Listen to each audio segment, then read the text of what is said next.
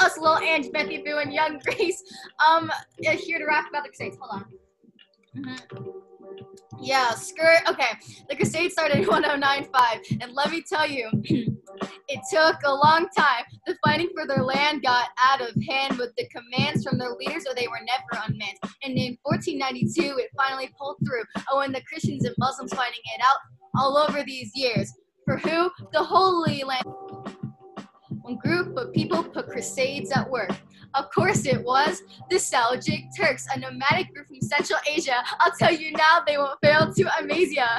They moved their way into the Muslim Empire without having to start any fires. The Seljuk Turks converted to Islam and then conquered Jerusalem.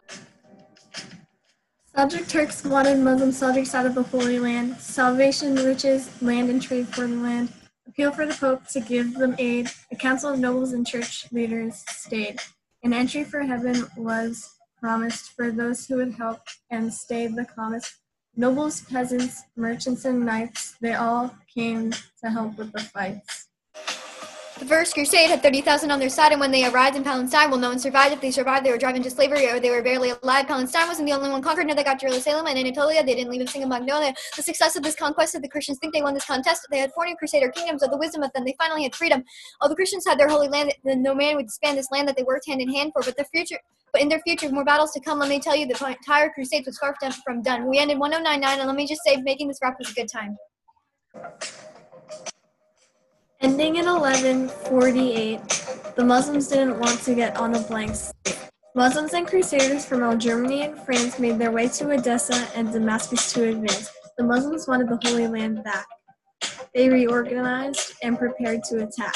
They defeated the German and French Crusaders at Anatolia and Damascus. They were the invaders. Yes, skirt. The Crusaders started in 1095, and let me tell you, it took a long time. The fighting for their land got out of hand with the commands from their leaders, or they were never unmanned. And in 1492, they finally pulled through. Oh, and the Christians and Muslims fighting it out all over these years. For who? The Holy Land. The Third Crusade began to fight for the Holy Land between the Muslims and Crusaders. Skirt! Oh man! Saladin brought together Muslim empire for the better. He captured Palestine and Jerusalem, while Acre gets captured. By who? King Richard was a pretty cool guy. He came from England to try and conquer Jerusalem, but failed. Oh my! After a pretty long time of peace between the Christians and Crusaders was signed. Oh, the Trojan Crusade is a sad, sad story. Yeah, the Christians have wanted to bathe in the glory. 14-year-olds were forced to fight, and they endured all the pain to sustain this Christian's reign. With no plan, they manned up to fight for their right for this land. These poor kids wanting a new life went to fight with a knife, but instead they mastered afterlife. Oh, they didn't deserve the consequences of what they did. We will always remember them. This event cannot be hid. All these kids from Germany and France just wanted a chance to advance and prance among the Holy Land. Yes, the Holy Land, the grand land that would withstand many battles. Yeah, it was only in the man. But did this really happen? Well, according to the Yap and the story we're packing, so we don't know whether this story or event really happened. Muslims wanted to take back the Holy Land yet again because they needed land to establish control of the region and make it their homeland. They continued to battle the Christians throughout 1291. Battling the Christians was not much fun. Then they finally take back the Acre, the final Christian crusader city. The Christians wanted to continue their reign, but for now, they must abstain. In the year 1492, the Muslims and Jews didn't pull through. The Christians wanted to expand. You see, they manned up to get this land, but surely, Abiram would be captured. The Christians made sure that this would be secure.